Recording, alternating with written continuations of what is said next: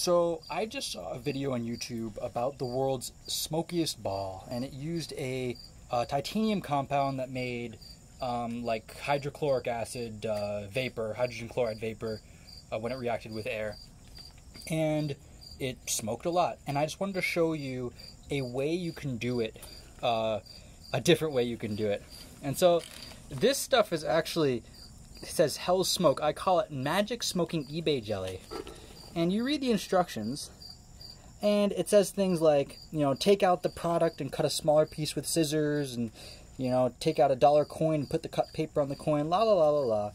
You eventually read it, and you understand that what you're supposed to do is you take this paper, and you put it on a metal thing, and you light it on fire.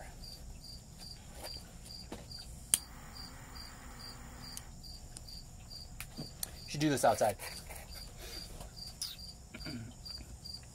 And what's happening is that this red sheet was actually a sheet of, it's basically just red phosphorus, like what you find on a matchbook.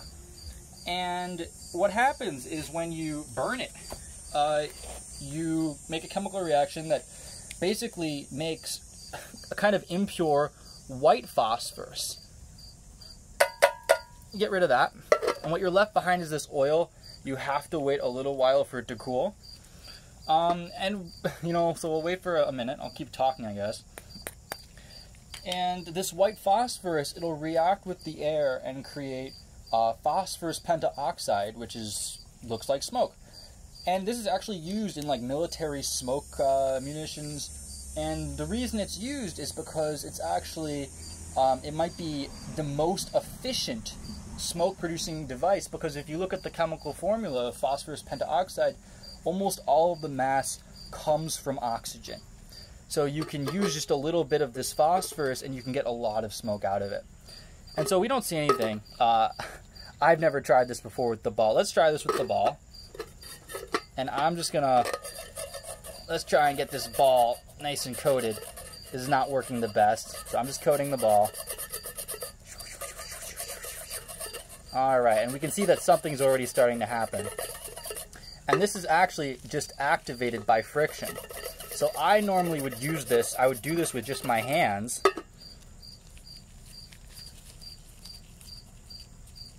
And okay, this is not the smokiest ball yet, but I'm gonna go ahead and I'm gonna take my glove off just to show you, you know, you actually can do this. It's not like the most dangerous thing in the world, but you can get burned. So I've used this, and it's actually smoked onto my fingers before. So I thought I'd, you know, kind of be a little bit prudent and wear gloves. But if it's spread out, it's not so bad. Alright. Alright, I might regret this in a moment. But here we have. This is not as smoky, I'll say. This is not as smoky as Nile Red's version, but it is a smoking ball.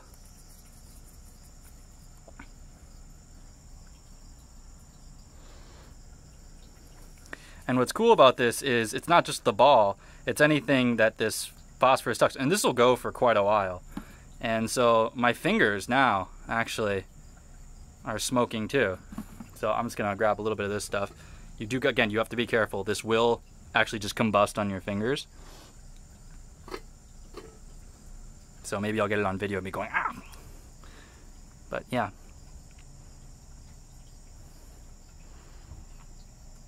So I think that's pretty neat.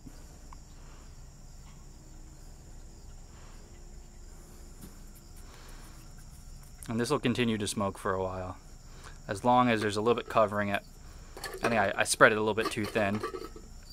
But yeah, that's one way to make a smoky ball.